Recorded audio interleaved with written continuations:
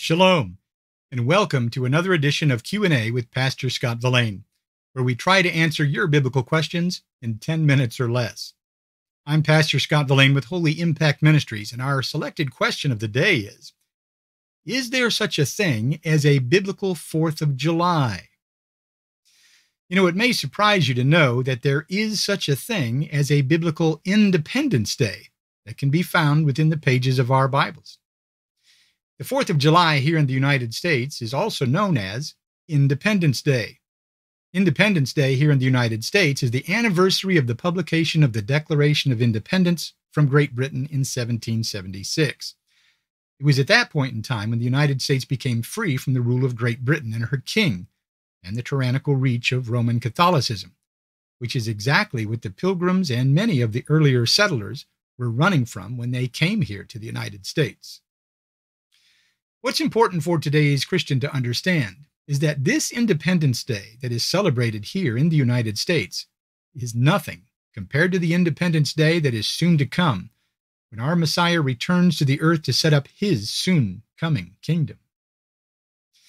On the 4th of July, also known as Independence Day, here in the United States, we honor those who fought and died for our freedom and for our independence, and we remember what it took to break free from the tyrannical bondage of both church and state, created by tyrannical men in the forms of kings and popes.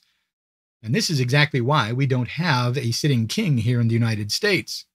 But I would submit to you that an even greater Independence Day is rapidly approaching those who have picked up their crosses and have decided to follow after the only begotten Son of the one true God of Abraham, Isaac, and Jacob, who came to reestablish mankind with his Father in heaven, who gave him the unfolding plan of salvation that came directly from the one true God of Abraham, Isaac, and Jacob.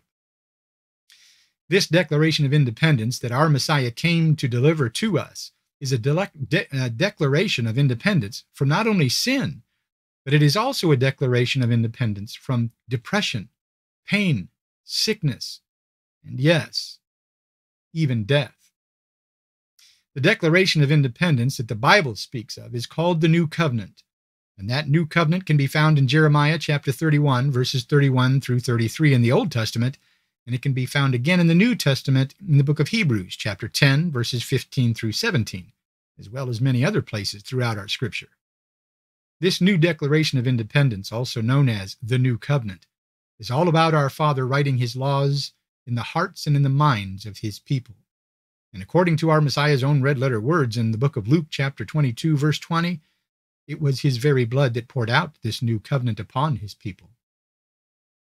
A much larger Independence Day is soon coming and can be found in Revelation, chapter 21. Revelation, chapter 21.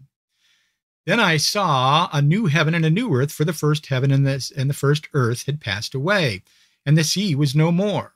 And I saw the holy city, New Jerusalem, coming down out of heaven from God, prepared as a bride adorned for her husband. And I heard a loud voice from the throne saying, Behold, the dwelling place of God is with man. He will dwell with them, and they will be his people, and God himself will be with them as their God. He will wipe away every tear from their eyes, and death shall be no more. Neither shall there be mourning, nor crying, nor pain any more, for the former things have passed away.